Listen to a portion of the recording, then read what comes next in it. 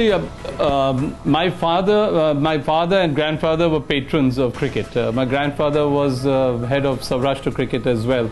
They're former Maharaja family.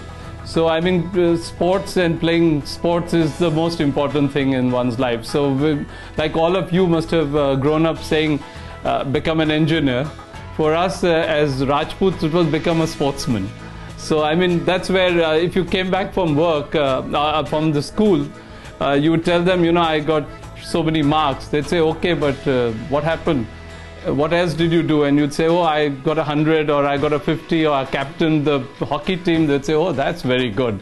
So the priorities were very different.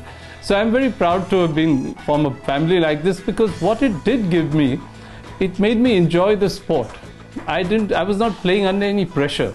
I was playing because I wanted to play. I wanted to enjoy it. And that's why I always made friends there. I was always laughing as I think Boycott said very rightly that why aren't you so serious? Why are you always laughing and smiling and talking?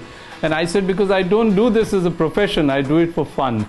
And I think that's where, you know, I do not think the same way that today's cricketer has to go through, because it's become a profession now. During our times, we were amateurs and we enjoyed the game of cricket. And we played it as one of the things. I worked with Mahindras in those days. So, I mean, working was as important as playing cricket. As a matter of fact, more important.